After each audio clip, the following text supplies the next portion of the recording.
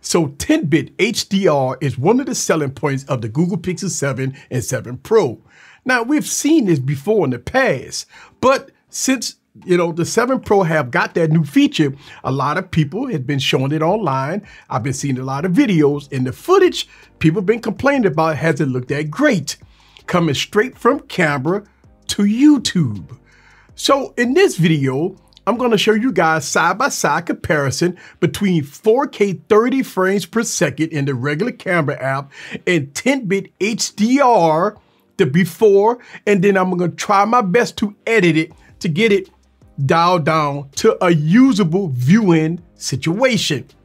Now, I'm not the best at color grading, and I'm not the best at trying to fix stuff like that, but I will do my best in this video. So let's go out to the park and have some fun. Sit back and relax and get your popcorn ready and follow me on this journey. Let's go.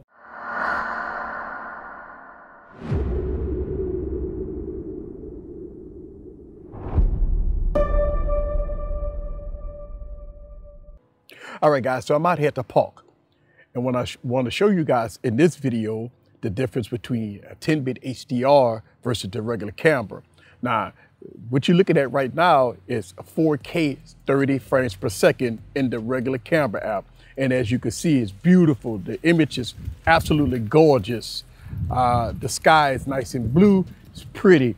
The water is shimmering. Everything looks absolutely amazing.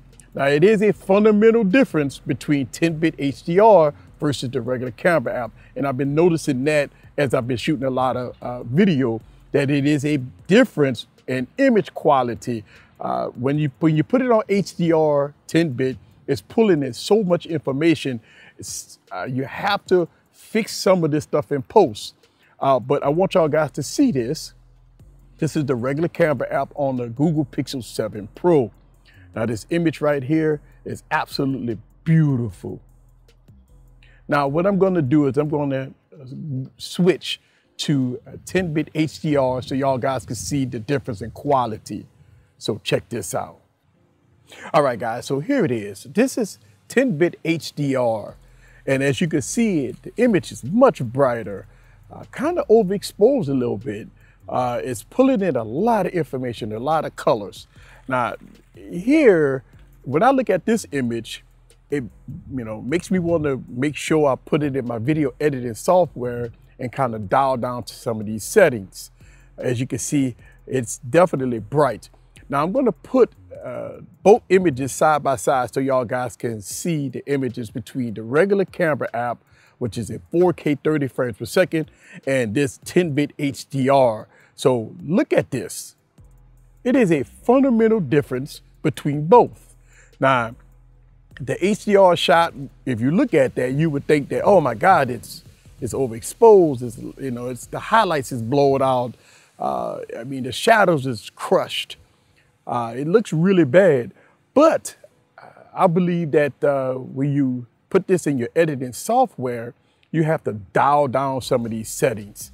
So this is the 10-bit HDR on the Google Pixel 7 Pro. I'm gonna move to another part of the park and we're gonna talk more about it.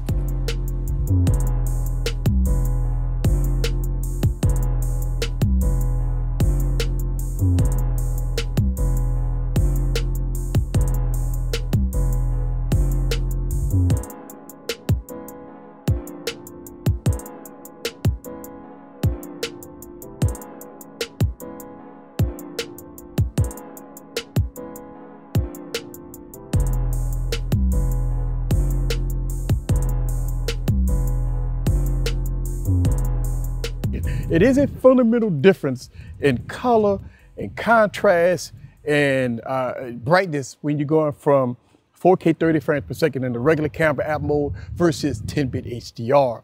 I've been noticing that a lot of people that's been shooting at 10-bit HDR look a little overexposed. The background look like it's overexposed. A lot of stuff is going on.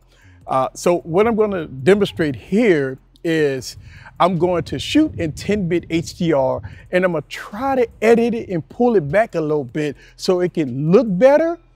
It may not look better. I don't know, I'm gonna let y'all guys be the judge for yourself, but This is the regular camera app at 4K, 30 frames per second.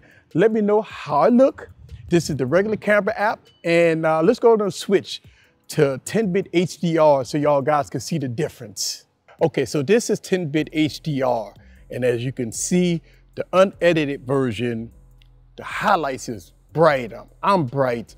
The background is bright. You see a lot difference between 4K than 10-bit HDR. So y'all guys see this, right? It's totally, some people might say it's unusable, but I'm gonna go in the video editing software that I'm using, Adobe Premiere Pro. I'm gonna dial it down a little bit so y'all guys can see the difference between this part of the shot and me trying to edit it down to make it more viewable. So I'm gonna stand up here and I'm gonna do a cut scene and let y'all guys see the difference between this and the edited version of HDR.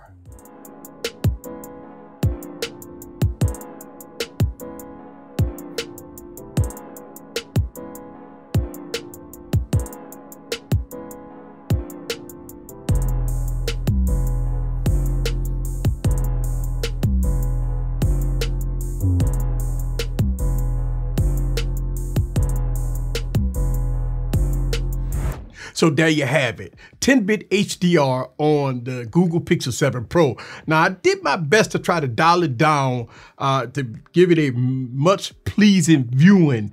My recommendation is wait for some software updates for Google to fix some of these issues. Now, yes, I have documented that cinematic mode has some issues need to be fixed. Also, some slight overheating issues with the device.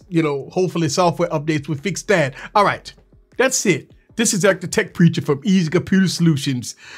All my coverage of the Google Pixel 7 Pro, going deep dive about the device, no matter what, good, the bad, the ugly, no fluff, no pads is here. But if you want to see more of the Google Pixel 7 Pro, click this video right here. Click this video right here and I'm going to be in the comments. This is Eric. See you guys on the next video. Peace.